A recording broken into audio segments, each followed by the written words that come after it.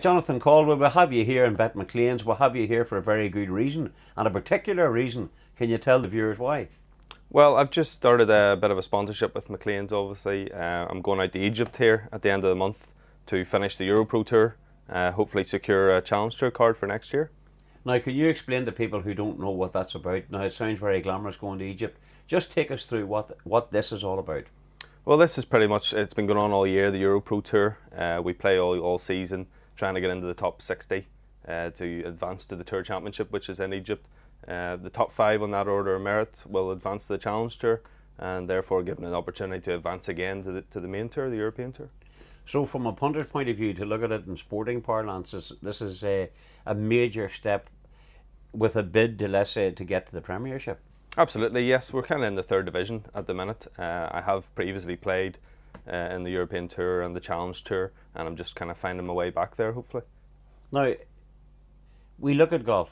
We look at all the top-notch golfers we have, and there seems to be endless amounts of money and big paydays and lots of checks and stuff like that, but it can't be as glamorous as that whenever you're, let's say, in the 3rd division, trying to make it up to the top division. Well, absolutely. I mean, it's like any sport, really. There's plenty of money to be made at it if you're playing well enough and you're in the highest ranks.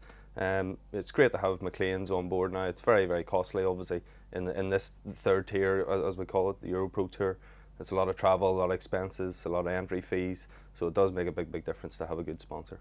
Interesting, you go to these playoffs and it's not in a Hull, or it's not in the Caldwell. It's Egypt, a long way to go, so there's clearly a huge amount of expense to try and get to that higher level. Absolutely, yes. Well, that tour tends to try and get away for that last tournament. Obviously this time of year it's not ideal to be playing, like you say, at Caldwell or in the UK even, so they do try and get away. I think this is the furthest they've ever travelled, so it's going to be a good experience. Now, you talk about a good experience, but you also said that the top 5, so it's fairly cutthroat. You have to be on your game. It is, yes, you have to be on your game, not even just this 1 week, but throughout the season. Unfortunately, I didn't play a massive amount this year. I've only played 4 events, but I've managed to play well in those 4 events and give myself a chance now in Egypt. How do you qualify that in golf? You know what I mean? We all say to play golf, and people tell you, oh, the more you practice, the better you get. And yet there you are, you've only played 4, and yet you've had a good run, you've had a good season. Absolutely. Well, I went into those 4 events. My expectations weren't too high. Obviously, I hadn't been playing that much, so I knew I was playing well, but I didn't want to get ahead of myself. So, I just played my own game, and I managed to be playing well, and I've been working hard. So, we're looking forward to Egypt. You're looking forward to Egypt. How does Egypt rank in what you've achieved so far? Is this really the pinnacle, or is it close to being the pinnacle? Is this really a step into the big time for you? This is more me trying to get back to where I want to be at. Like I say, I've played main tour before. I've played Challenge Tour numerous seasons. I've played the Europro a couple of seasons, and this season the 4 events.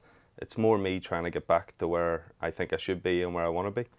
Johnny, how hard is that? How difficult must it be to go from the top echelons to go back down again, to try and bounce back up again? It must be very difficult. It is difficult, but I think that those things almost make you stronger. I'll know to do things differently if I get back to where I want to be. I'll be able to plan things differently, and I'll certainly have a different mentality going into those. For those of us who play golf or sort of ruin a good walk, by losing a lot of golf balls, duffers, we're always told that the top people, and of course a lot of it's got to do with your mental approach, isn't it? You have to be physically fit, okay, but you have to be mentally alert as well, don't you? Well, absolutely. You got to stay mentally strong. The golf is a game where you spend a lot of time on the golf course. It's very important that you, in between shots, you kind of think of other things, or maybe chat or do whatever to get your mind away from the next shot. You don't want to be. It's very, very hard to concentrate for 4 hours at a time. So 5 minutes here or there over each shot, really, and get away from it is probably the best way of doing it. We look at Northern Ireland in particular, indeed Irish golf, we're right up there with the #1 in the world, with so many top class performers. Would you ever be envious when you look at what the lads have achieved and think to yourself, I really should be up there with them? Well, I do think I should be up there with them, but those guys have worked awfully hard to get to where they are, and they're fabulous players. So I don't feel envious of them at all. I congratulate them, especially Rory. He's done fabulous things in such a short space of time. But I'll hopefully have my chance in the next couple of seasons. Is it fair enough point to say, but they practice hard, but I'm sure you practice equally as hard. Absolutely, yeah. I practice hard. I put maybe 25, 30 hours a week in between doing a bit of work as well. So, I mean, it is a lot of time spent hitting balls and chipping and putting and doing all those things. Is it fair to, sorry, I didn't mean Okay. to interrupt you, but is it fair to say almost that no matter where you go, you sort of bring the golf clubs with you? Absolutely, yeah. Yeah, you got to, everywhere I go, I don't think I've had a holiday in 5 years. Everywhere I go, the golf clubs are with me, and I'm always having to check them in somewhere. The state of golf in Northern Ireland, we look at Rory obviously, and you talked about his achievements, and GMAC and Darren, and you look at Padraig Harrington, you look at McGinley as well as Performance Ryder Cup. We're on the up sort of Irish golf, so to speak. But overall, what do we like? In the let's say whenever you drop down a few divisions, how strong are we? Well, we've got a lot of guys playing there. Obviously, we've got a great academy there at Carton House with the GUI, so they bring some great players through and they give them opportunities at a young age, which is very, very important. We have a lot of guys in those Challenge Tour, Euro Pro Tour, a lot of guys who are just on the verge of making a break into the bigger tours. You mentioned the GUI, and I'm often struck whenever I go to events and speak to golfers that all golfers have this great.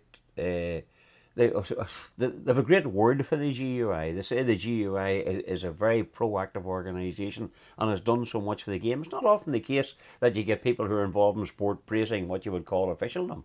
Absolutely. They give us an opportunity to play on certain teams, and they give us the coaching that we need. They give us psychology if we need it. They give us fitness programs, nutritional programs, all those things. And they have a fabulous academy, obviously, at Carton House.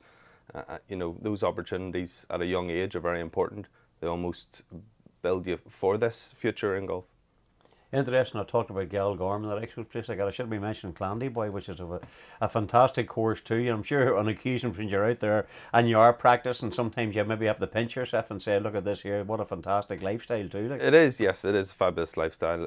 Obviously, to play golf, to do something that you love for a living is perfect, really. Clandy is a fabulous place to golf, great golf courses. We've got a great clubhouse, we've got a great membership who are very supportive of me. And it's a real good facility to hone your skills. Johnny, you say they're very supportive of you. I'm sure that every one of them will be wishing you so well to go to Egypt. But to go to Egypt and to do this, it's not going to be easy. No.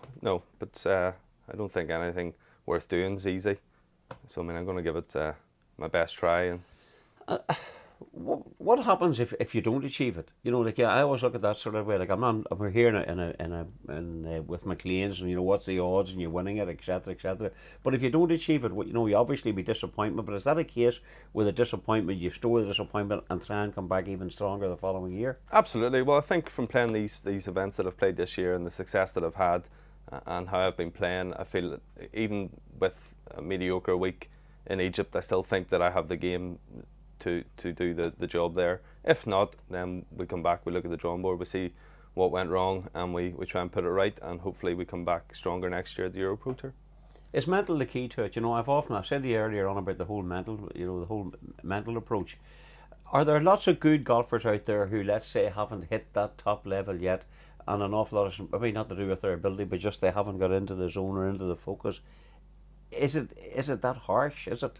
It is. I know a lot of guys who have natural ability and can swing the golf club fantastically and hit great shots, but when it comes to putting themselves under pressure or staying in the moment or doing just being confident, really at the end of the day, does let them down.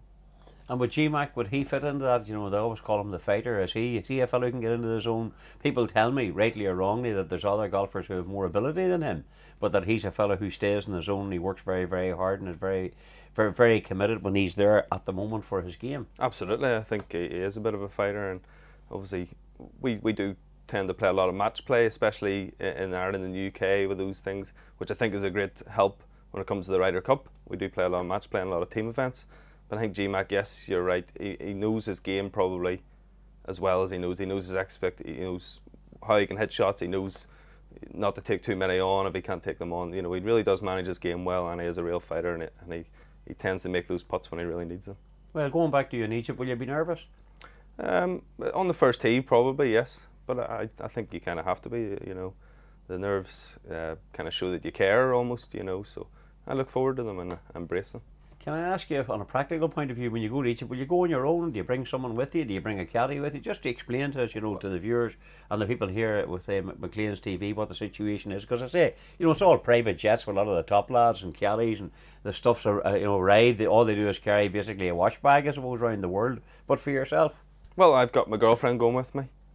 Which well, that's nice. Always a good start. Yeah, it's a good start. Yeah, that's nice. And I've got a good friend of mine, John McErlane, going out as well. What the package included was they did a package for friends and family to travel as well. So they've both opted to take that option. I'm looking forward to the trip. And I suppose when you come off the course and maybe you've had a good day and a different day or a great day, it's always nice to have somebody there, a confidant, who can speak to you, either to lift you up, or another one who can console you, or someone you can just even talk to.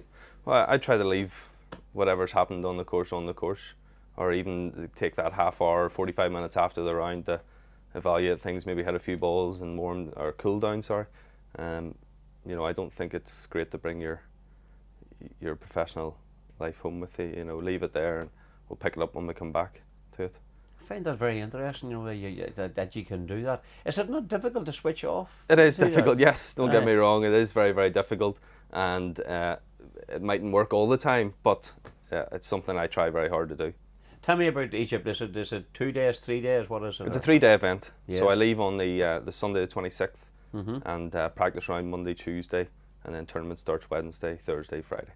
And if you did achieve that, that would be a massive step forward for you too this season, isn't it? After only playing, what you would say, only a few tournaments. It would be a great achievement. And it would set me up really well, confidence-wise, going into next season on the Challenge Tour. And again, if it doesn't, you'll just store it and go on from there, continue to play at Clandeboy, and continue to try and get back up where you feel you really deserve to be. Absolutely, yeah. I feel that my game's not deserve there. To be, where you feel you're capable of being, because as you said, nobody deserves anything unless you put the hard work in. Well, that's right, yeah. So I'll continue to put the hard work in. If it doesn't work out in Egypt, I think I've given myself a great chance in these 4 events that I've played this year, and I can take a lot from that. Hopefully we can take it from there. And if it doesn't happen this year, then we'll be looking to make it happen next year. Well, Johnny, we really appreciate you joining us here at McLean's TV, and I know that McLean's have helped you a small bit, and I'm just looking, do you want to bet? Maybe we do want to bet, listening to Johnny Caldwell getting there in Egypt and moving up again where he deserves to be. Wish you all the very best. Thank you very much, Adrian.